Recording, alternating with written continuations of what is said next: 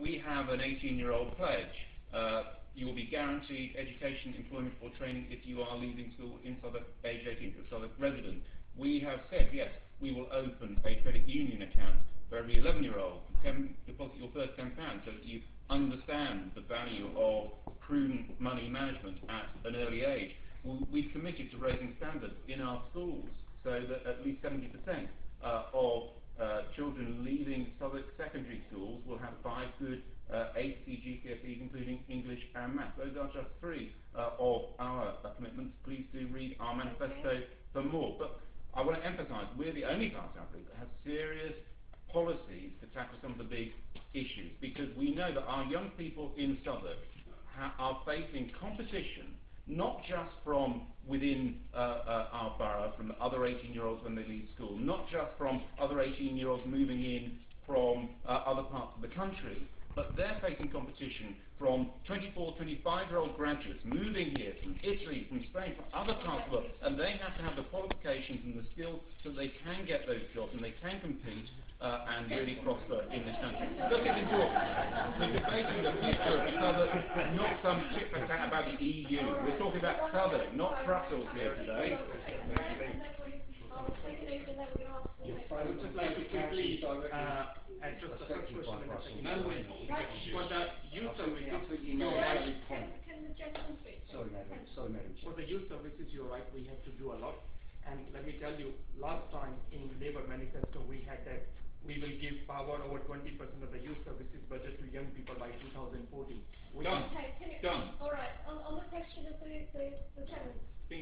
For the TRA, the only thing I would like to say is we need to give them more power so they have the ability to do the performance evaluation for the housing officers for attending those TRAs. At this time they don't have it. At this time that is an issue.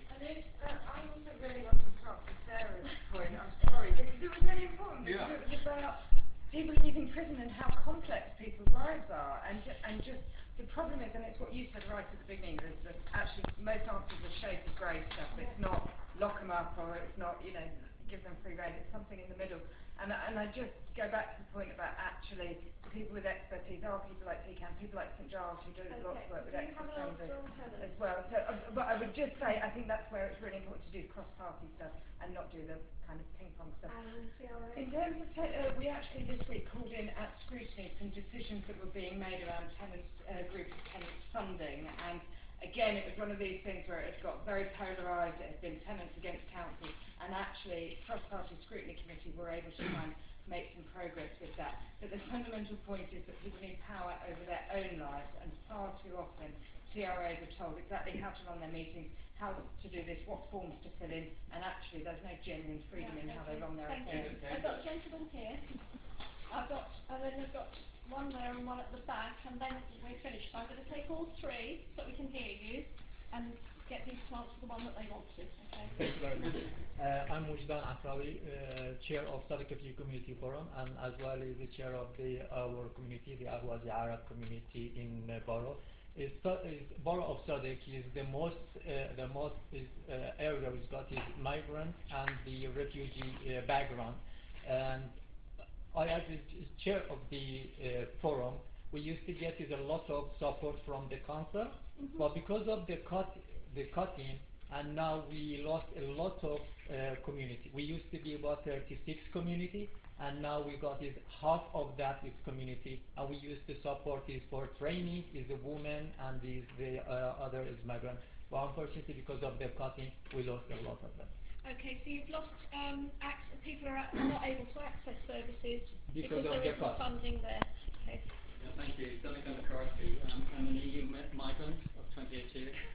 I'm self-employed, and I felt welcome as part of Southwark political, working and community association for the last 28 years, until yesterday.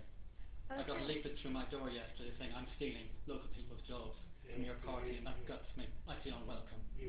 That's a personal comment. I would like to make a comment to thank all of the contributors today who didn't attack each other, except for the Tory, who attacked the other parties.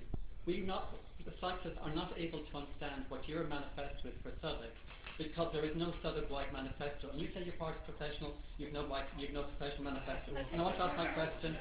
My question is, I want to speak on behalf of the 400 people who died over the last 4 years from traffic and cycling and pedestrian accidents in Southwark. The thousands of people who are suffering from illnesses of heart and lungs because the air is polluted, and the tens of thousands of Southwark residents who are unfit and unwell and clinically obese because they're afraid to cycle. Which of your parties will commit to having a fully segregated cycle network like they have in Europe, and will spend at least 10% of our transport budget on segregated cycling? Okay, thank you. Thank you. And the lady at the back? My name is Tooley, and I'm the chair. I'm also the chair of CAD.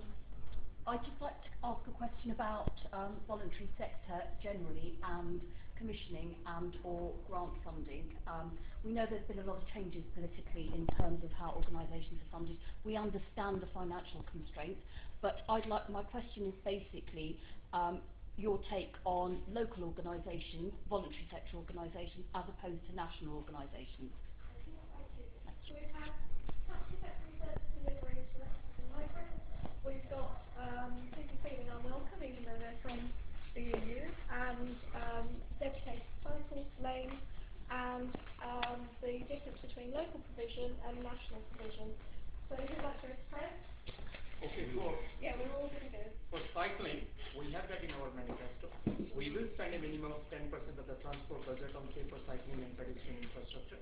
To us, it is very important that our border is safe for everybody, and we will also work on 20 miles per hour speed. Regarding the question about the cuts, you're absolutely right. We will look into those issues because, as I said in my opening speech, we need to give more funding to voluntary sectors and not just do the reports or bureaucratic commission reports, but we want to give funding now so that you can survive and help our border, because they're already giving you free time, free talent and love for all our residents. So we'll support both of those. Okay, Bill. On the, can I just answer that point about feeling unwelcome? My father was an economic immigrant. In the 1940s, when he come from Ireland to work on the ore industry in Birmingham, in the construction industry, building shelters. So there's lots of people who are going to be forced from different countries through unemployment and all the rest of it. The last thing they want is to be told they're not welcome. The last thing they want is to be told they're pinching the indigenous population's job. Hardly anybody in London these days is from London. They're either from the rest of Britain or from other parts of the world, and therefore the question of integration, the question of making people feel, that's why I'm totally opposed to some of the way the questions are posed, for instance, by UKIP, when they do put up their big roadside banners, when they put up the roadside banners saying that all 29 million people are coming to take your jobs from Romania and Bulgaria. On the question of cycling, traffic accidents and the rest of it, I completely agree with the question, the way it was posed. There's obviously far more needs to be done, including these dedicated cycle lanes. Not that I'm a cyclist myself, as you could probably guess, but and the issue of making the road safe, making that it's absolute priority, particularly in the capital as a whole. Okay, Eleanor.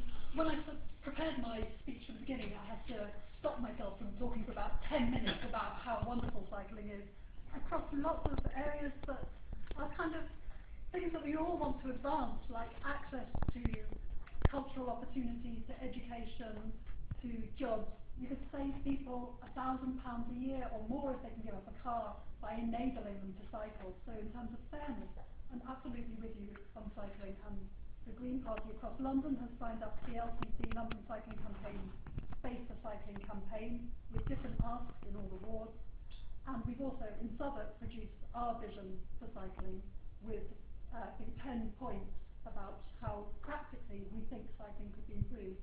It cuts across so many different areas of well-being, education, independence, air pollution. It enables the individual, but it also improves the conditions for all of us.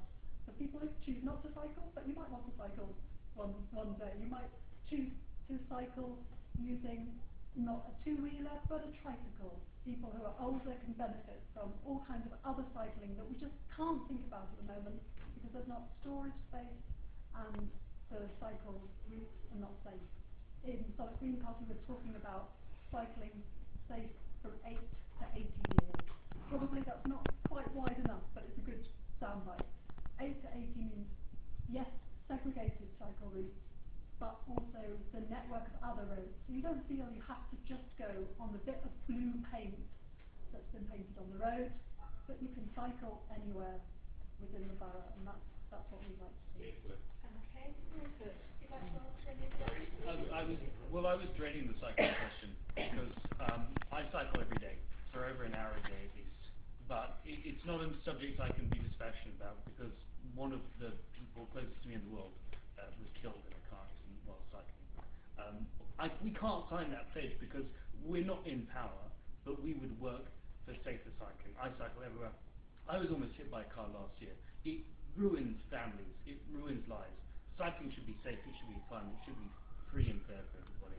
And there needs to be a hell of a lot more done. But we do have a policy which is to improve the situation. But it would be so easy for me to stand here and go, yeah, we'll sign your policy. We'd have to sit down once we're in power and look at how to do it.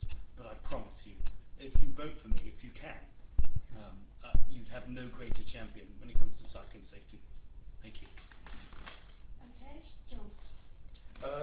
Well, yes, I would, to some extent, for the first time this afternoon, have to echo that in the sense that I too am a keen cyclist and would do much more if I could and had better conditioned legs than I've sadly got at the moment. But I agree that the fear of accidents and the amount of accidents that have occurred in the space of recent 12 months is shocking, really. And I don't think some of the cycle lanes that we've got, you could even really call cycle lanes as such. So it's probably been a bit of a waste of money having those. And I think segregation is probably the way. But on advisement from the cycling network, Barry Mason, who sadly passed away just over a year ago and was the leader in Southwark Cyclists, if you recall, Donnie, he would be someone who I would seek advice from. So maybe you, if we had any say in how to allocate money, 10% of the infrastructure, I don't know how much that even is actually at the moment, Donnie. So, but we would be very supportive of a much better, more meaningful, safe cycle network in Southwark. I would answer the question from Camilla, I think is the chair of CAS and also Southwark Carers, but we would conspicuously and primarily emphasise and go towards the local rather than national provider of care in the voluntary care sector, and we were particularly keen to welcome a way of working this out in the health and social care sector through a tweaking of the Health Watch, which we believe should be an elected borough health council. And we don't need to rewrite the law of 2013 of the Health and Social Care Act. We can just rewrite the contract that the provider of Health Watch has got with the council and make it into an elected body and link it also into community councils. And I think that there's a lot of exploration there. And for the gentleman, I didn't catch your first name, so from the Adwazia Borough community, again, I would have to say, I don't know what the merits of your case was when they cut you and some of your, or all of your funding, and naturally I regret that because we don't want any organisation that has needs to be turned away. And so we will definitely try and look at seeing if you may have unfairly lost out on some of the cake. And finally, to the leaflet that upsets you, Donnie, of course I will remember you when you were a councillor. Of course I know that you've been in Southwark for years and pioneering in your recycling of energy in particular, and you've never been unwelcome as far as I'm concerned, and nor will ever be as long as I'm a member of UKIP, and I don't detect any attitude from any of my colleagues in UKIP. You've misread the situation, perhaps unintentionally, by the choice of language in the leaflet. If it's the language that's wrong, I apologise for it. It's not that we're making, that we're saying that you're not welcome here. We are glad that everyone who's in this room is here in this room, and everyone who's able to get a job or wants to get a job. Migrants are taking British jobs. I'm a European migrant. I'm saying I'm that a European migrant. well, You make me unwelcome. generationally, so am I, and I think there's other speakers in the panel who've said the same themselves.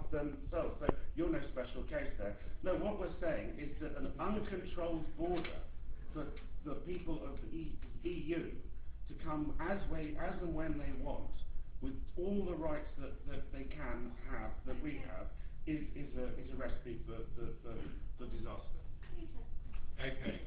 Well, I just think that shows how really offensive UKIP's fundamental bases and policies are, quite frankly.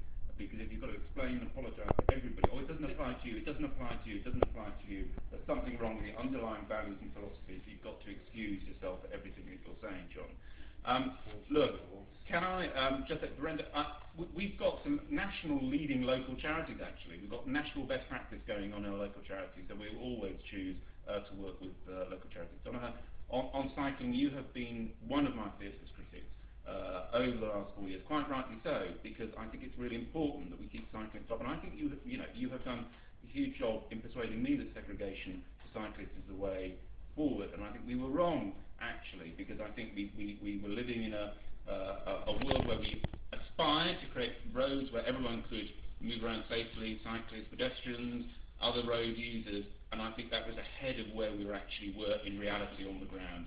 And so you know that we have brought in Dutch expertise now to train our officers to look at our roads in a completely different way. We contributed to a London-wide debate just a couple of months ago about what we were doing in Southwark and trying to get the Mayor and others interested. And Chris Baldwin was there, who is clearly also passionate about segregated cycling and proper cycling facilities for all people. So I want Southwark, I do want Southwark, I haven't said this glibly just to say it, I do want Southwark to be the safest borough in London for cyclists. And that is, I hope, what we're going to achieve over the next 4 years and make real strides to achieving that. I really say that because I mean it, because every time there is an accident, and particularly a fatality in our borough, it really does cut me, because it's just, anyway, look, and can I say to you, sir, I'm sorry that there's been cuts to funding of your organisation. I mentioned earlier on, we've had to take £80 million out of our budget. 28% of our budget from central government have gone over the last 4 years, and that has meant that certain things have had to go, some cuts have had to be made, and that means that some voluntary organisations have been impacted as well. But I think we do carry on to support refugee communities, and if there's a particular aspect of how your case is handled, please do talk to me. I'll give you my card afterwards, and we can explore how things can be taken forward. But there's no doubt, I think, that this has been a council that has been supportive and continues to be supportive of the amazing work our national leading charities do and our voluntary sector does across our borough. Thank you. Thanks very much. Thanks very much. As I said, I came to the UK when I was 9 years old because the Gulf War was happening in Kuwait, where I was living with my family at the time. We were actually very lucky. We could stay with my grandmother, who lived in Camberwell, and so we weren't as badly off as many refugees, but I certainly understand the support that people need when they're going through incredibly traumatic things that I can't even imagine. So thank you for the work your organisation does. I mean, like Peter, I think we'd be very happy, all of us, to talk about how we could, as a council, support you more. I think there is a danger that the council uses cuts as an excuse constantly, and actually, if you look at the total budget of the council, that's 1.5 billion. So actually, the percentage cut is smaller than is sometimes suggested. But nobody's denying it is difficult economic times, and I think one of the criticisms we've made as the opposition is it's sometimes easier for the council to cut voluntary sector funding, because that's a sort of separate bit, rather than look internally at making savings there. And in our budget this year, we came up with £9.3 million worth of savings that could be made in catering, cabs, consultants, council spin, Southwark Life, all that kind of stuff that the council spends money on. So certainly on the cuts point, I think there's much more work to do. And I just touched earlier on what we could do with business in terms of their corporate social responsibility budget, because actually there's stuff out there that's not just public money, but we can also try and bring in private sector money to support you and other organisations. On the cycling point, I mean, as Donnachadh knows, we've had 2 cycling summits organised by the Southwark Lib Dems, and that much of our manifesto, and we've got a whole section on cycling, comes from that. And I'll just very briefly say it includes introducing protected cycle lanes along all main roads in Southwark, rolling out a new network of cycle facilities, including cycle stands, lockers and bike repair stations, and extending what I'm not allowed to call the Boris Bike Scheme, but you know what I mean. Plus also sorting out potholes and pavements for pedestrians and cyclists. So I think we've got strong things on cycling in our manifesto, but you can always do more. And just the final Brenda point is one of the reasons I think that the public sector ends up funding the big nationals instead of the locals is because they're cheaper, but actually they are certainly poorer quality, and it goes back to that point I was saying about if we can look more at quality rather than just cost all the time. I think that's where you'd absolutely reward that local knowledge and expertise that all of you in this room have. So thank you very much. Thank you. I'm sorry I wasn't able to get through all that needs to be done. But I did want to be fair to as many participants as possible and try and get all of their points in. So I'm sorry I wasn't able to do that completely well. We've gone well over time and Gordon's been slashing me daggers for the last 10 minutes. I'd like to just put your hands together and thank your would-be councillors and leaders.